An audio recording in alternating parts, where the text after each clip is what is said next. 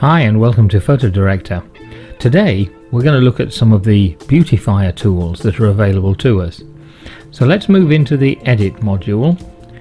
Firstly, CyberLink will tell us that a new copy of the photograph will be created for editing. We press OK, and we're going to look at the face tools, and in particular at the face shaper, at the shine remover, and at the eye enlarger tool. And we'll have a quick look at the eye bag remover tool. And then under the skin tools we'll look at manipulating skin tones. Let's get back to our library and choose the image we want to work with. I'm going to choose this model, and we'll re-enter the Edit module. We'll choose a face tool, and we'll choose the face shaper tool. The first thing we notice is that there is a show feature points icon.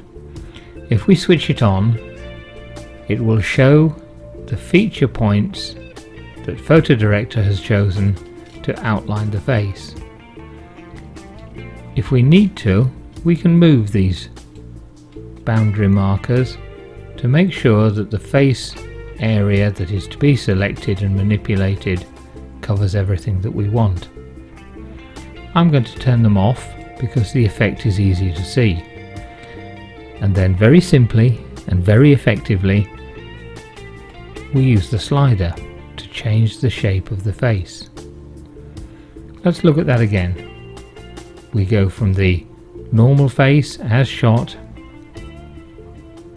all the way through to a thinner and more pointed face.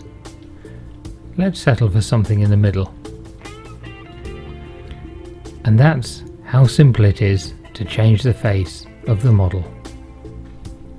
The next tool that we're going to work with is the shine removal tool, and for that we need a different image. So we scroll along our library, we select the image, we don't want to save our changes, and we find that there are two faces that are detected. There are two models. We need to select which face we want to work with. We press OK. I'm going to choose the lady's face. Moving across to the left, I'm going to select the shine remover tool. We need to check by using the show feature points that the face is properly selected. We'll switch them off again, and then we can remove the shine by using the slider, and gradually increasing the slider removes most of the shine, and something like that seems to be perfectly acceptable. And again, that's how easy and effective it is to take the shine from a photograph. The next tool we want to look at is the eye enlargement tool, and we'll select a different model again this time. We select our model, we don't want to save our changes. We move into the Tools module, open up the Eye Tools, and we're looking for the Eye Enlarger tool. Let's switch on the feature points to make sure the eyes are properly selected, and they are. Let's show the feature points off again, and moving down to the slider simply and effectively we can change the size of the model's eyes. With all these beautifier tools we need to be careful that we don't overdo the effect. We can see the before and after effect by moving down below the main screen to the compare before and after, and that shows us the effect of our adjustments on the before and after screen. And that's how you can change the eye size of the model. It's very simple and very effective. Let's leave this model for a minute and look at the eye bag remover tool. To do that, we'll choose another model. I'll zoom in a little bit so that we can see the full effect of what we're going to do. We move across to the Tools module, select the eye bag remover, and very straightforwardly we use the slider and we watch as the wrinkles and eye bags fade away. Simple. Let's move on and have a look at split screens and skin tones. It's worth noting that we don't have to have a left-right split screen to compare our before and afters. If we look at the center below the main screen, we can do a split of left and right of a single image. And that gives us a useful way of comparing two sides of the face. We have a top and bottom comparison, and we have a top and bottom split. And these are all useful depending on exactly which adjustments we are going to use. Our next tool will be to use the skin tone adjustment tool to manipulate skin tones. And to do that, we leave the face tools. This module is a little more complicated because we have to use a mask to isolate the skin tone that we wish to manipulate.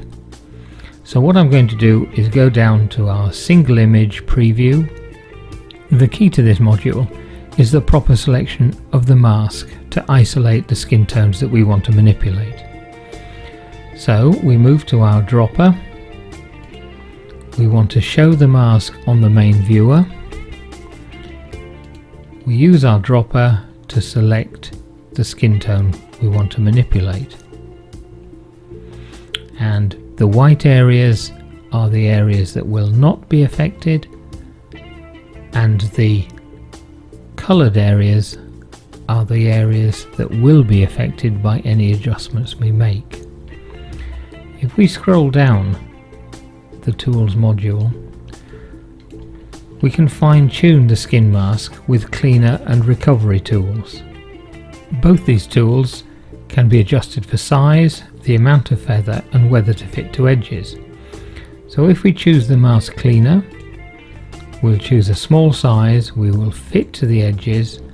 I want to clean out the teeth here, so I'm going to increase the magnification, and as I start to work on it, I can take out the teeth from any adjustment that we need to make, and we can spend time and be as precise as we wish. I'm going to go back, go down to fit again, and that will do us for the time being. The mask recovery tool allows us to do the opposite and bring things into the adjustment field. Having done that, we can now proceed to adjust our skin tones. And as soon as we do that, our mask becomes operative and we can see the whole image. So I'm going to select this foundation. I'm going to do a before and after, but I'm going to split it vertically this time, and you can immediately see the difference in the skin tone from before to after. If I increase the strength of the skin tone and you look on the right hand side of the split, you can see the warming effect. You can see how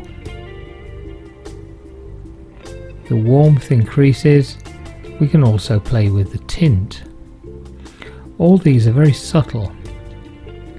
If we choose a lighter foundation, you can see the difference. Again, we can play with the strength and the warmth. And this way, we can adjust the skin tones that are within the mask to give us the effect that we want. So I go back to that.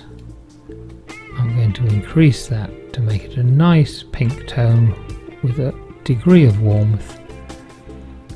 Go to the single image and we have a very different look. So skin tone adjustment is a little more complex, but can produce some excellent results.